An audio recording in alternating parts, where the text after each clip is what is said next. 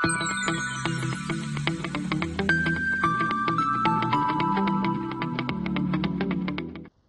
dear student, this is Devang Shah from LG Institute of Engineering and Technology. We are learning the subject Basic Electrical Engineering, and so far we learn about this topic is three-phase induction motor, rotating magnetic field, single-phase induction motor, and in our today's session we are going to discuss about DC machines, and then we will discuss about alternators. So if we first talk about what are the DC machines, how it looks like. So here we can check here. There are two types of DC machines we are going to discuss. One is defined as a DC generator and DC motor. So here the DC generator converts mechanical energy into electrical energy. So here from this diagram you can see the prime movers will give the mechanical energy, and that mechanical energy is going to be converted into electrical energy by means of DC generator, right? Whereas in DC motor that will convert electrical energy into a mechanical energy. So here electrical energy is applied to the DC motor, and that will convert into a mechanical energy. So from this here prime movers we apply to generate a DC energy. Same way here the motor accept the energy in form of electrical form from DC source and convert it into a mechanical energy, its output. So one DC generator will take input as a mechanical and convert into a electrical. Same way DC motor will take input as a electrical and will convert into a mechanical. So from this, let us understand the basic principle behind this DC machine. So we here to operate DC machine as motor, here field winding is connected across a DC power source. So here this is the field winding which is connected across this DC power source, and armature winding connected to DC supply. So here you can consider this is a field winding where this will be the armature winding which is connected to the DC supply. So from this field windings acts as an electromagnet due to the DC field current flows through it, and the produces the magnetic flux in the air gap between two windings. So here this two magnet will produce the magnetic flux around it, and we are giving the rotation of this armature. By that way it will cut the magnetic flux, and once it will cut the magnetic flux, that will convert this mechanical energy into a electrical energy. This is the nothing but the Faraday's law of electromagnetic induction, where here the armature also carries the DC current. This armature which also carries the DC current, and it acts as a current carrying conductor placed in magnetic field produced by field winding. So from this you can check in this particular diagram. Now you assume this particular armature winding is continuously rotating in a clockwise direction.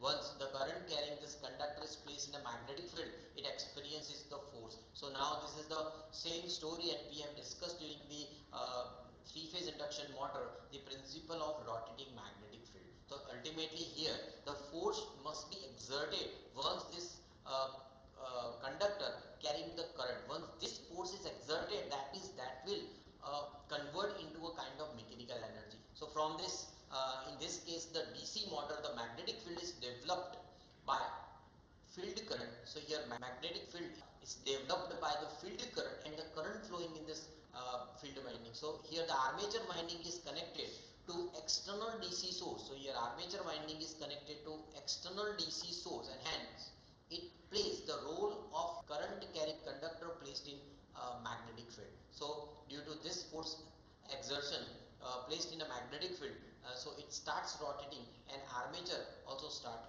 rotating. So the direction of rotational depends on, so direction of this rotation depends on the direction of magnetic field produced by field winding and armature. So from this you can see the construction of the DC generator is same as the DC motor. From this figure you can check the front view of this DC machine, where the middle part we define as a armature, right, which is a slotted form, right. Around this there are the poles, and over the pole we wound a field winding. So here this is the field winding, inside there is a armature winding, these are the armature conductors.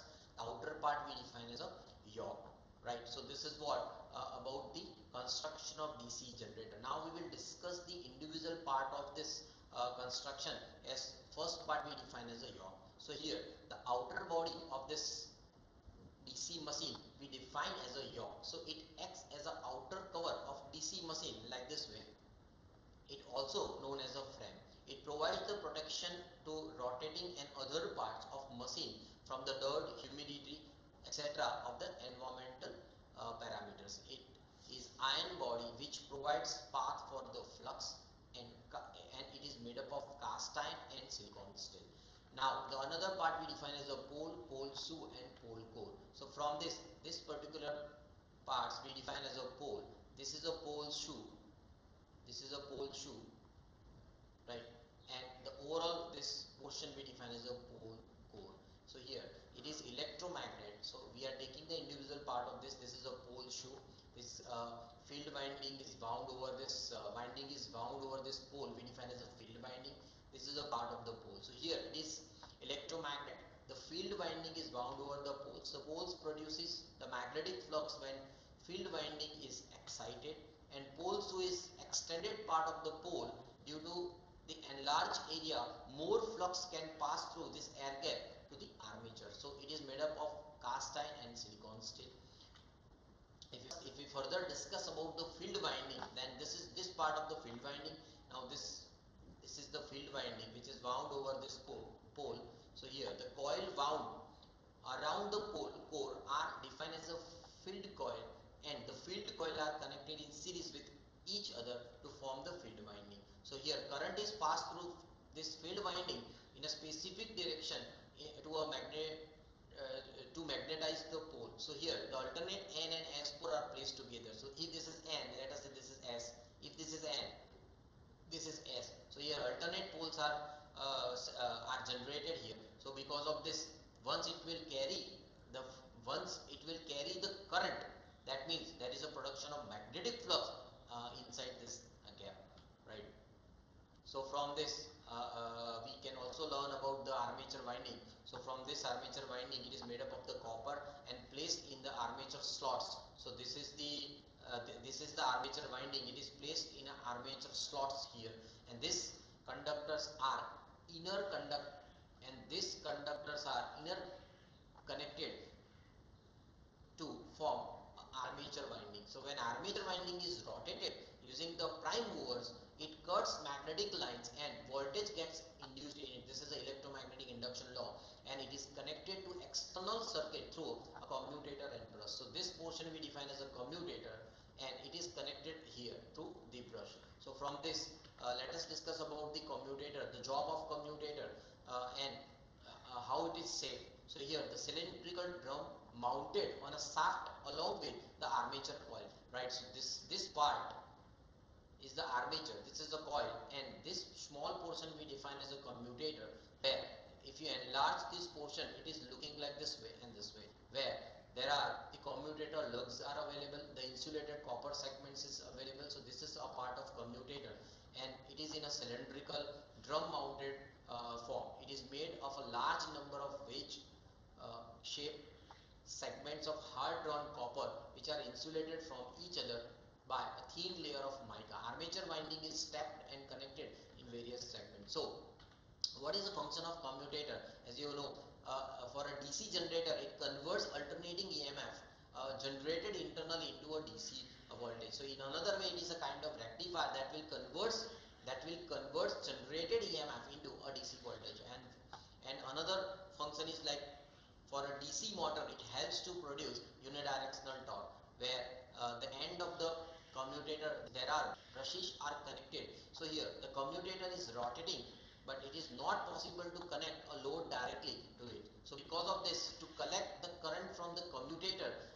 and apply to the external load, because of this we require the arrangement of the brushes. So here brushes wears with the time, hence it would be replaced occasionally. So it's a kind of maintenance part.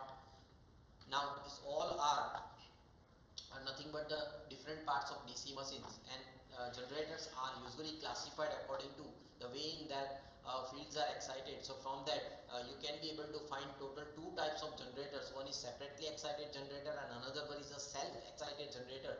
Separately excited generator required the external force for his field magnet to energize. Same way in a self-excited generators is nothing but the field magnets are energized by the current produced by generator themselves. So from this you can see the complete tree of the types of DC generators here. So you can see the classification of DC generators, where this is a DC generator. There are two types of DC generator as we have discussed: a separately excited, where it's required a separate DC source or external voltage, where in a self-excited is a within a force is generated. So from here the self-excited DC generators are in three form: series wound form, shunt wound form, and compound form, where you can check the circuits of series and shunt, where both armature and field are connected in series. Here armature and field, both windings are connected in parallel. In a compound, you will find the combination of this. So one is a long short and another one is a long shunt and another one is a short shunt. So from this, see, this is nothing but a combination of series and parallel. This is nothing but the field winding and armature winding are connected in combination of series and parallel. This type of connections are there. So like they are classified into series, shunt, and compound form of self-excited DC generators. From this, now let us discuss the comparison of the separately excited DC generator, shunt DC generator, and series DC generator. So armature and field windings are not connected with each other in a separately excited generator, but in a shunt it is in a parallel, and in series it is in a series. So in field current is constant in separately excited generator as well as constant in a shunt DC generator, but not constant in a series. Same way the flux here is proportional to the current which is flowing in a shunt winding.